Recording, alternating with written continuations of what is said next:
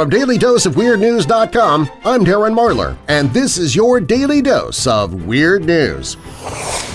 This episode's brought to you by the audiobook True Tales of Haunted Places by G. Michael Vasey, narrated by Darren Marlar. Hear a free sample at marlarhouse.com.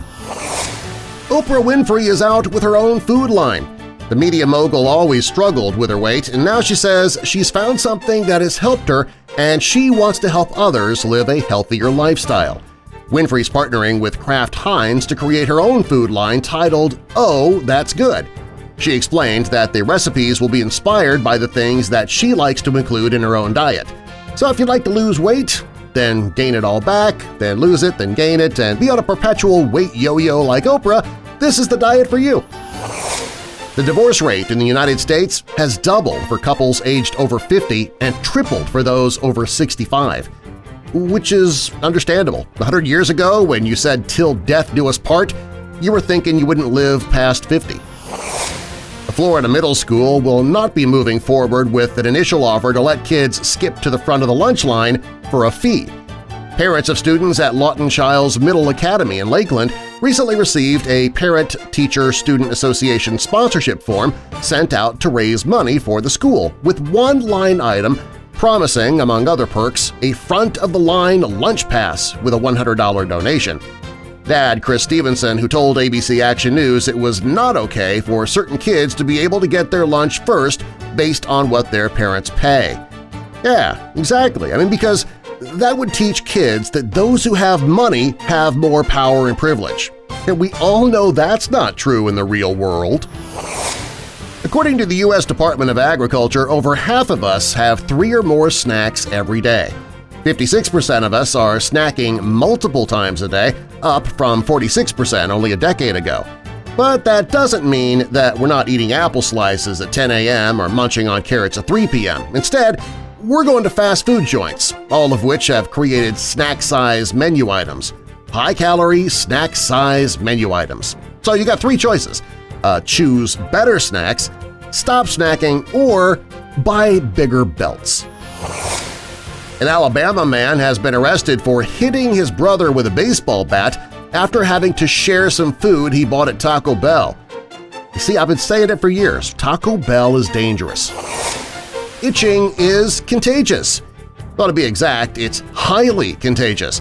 When you see somebody scratch, you are likely to scratch too.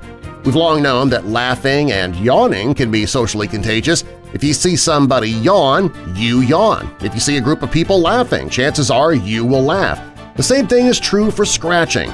Previously, researchers assumed that this was all in our minds, but now researchers from the Washington University School of Medicine in St. Louis, Missouri, have proven that contagious itching is hardwired in the brain, not a form of empathy.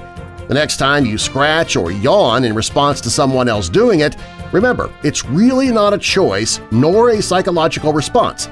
It's hardwired into your brain. Okay, be honest.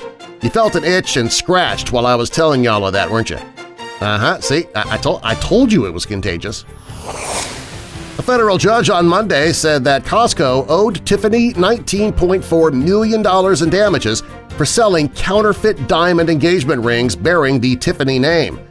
The first clue something wasn't legit was when someone saw that Tiffany was being sold at a Costco. Over in the Inverclyde area of Scotland, teachers may have a little difficulty getting all the names right this school year. That's because the area has no less than 13 sets of twins all about to start school there.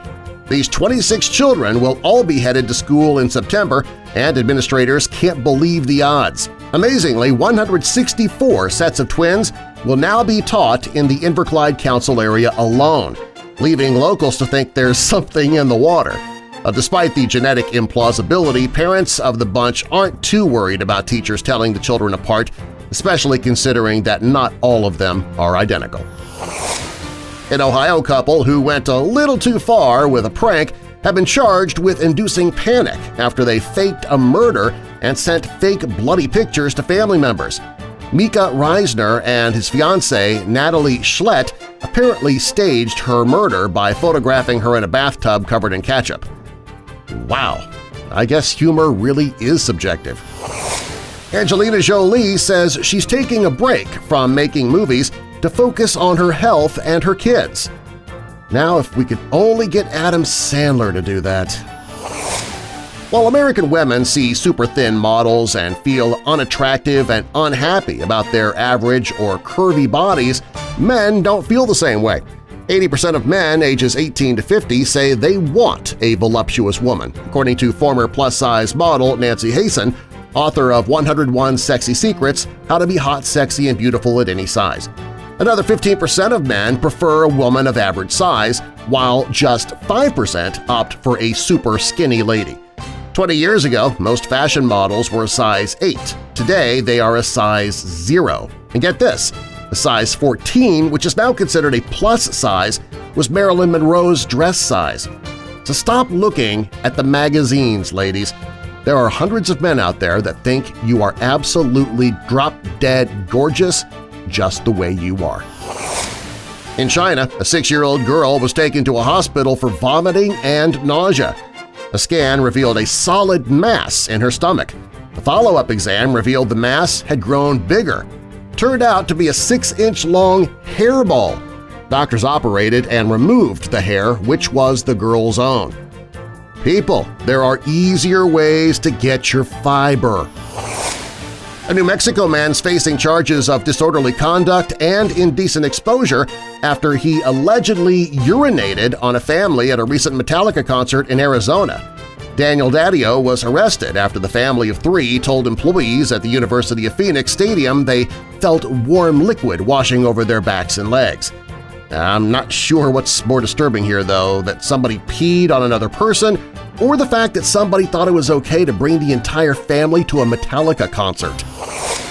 If you're already an official weirdo, please share this video on Facebook, Twitter, Reddit, and other social media to help get the word out.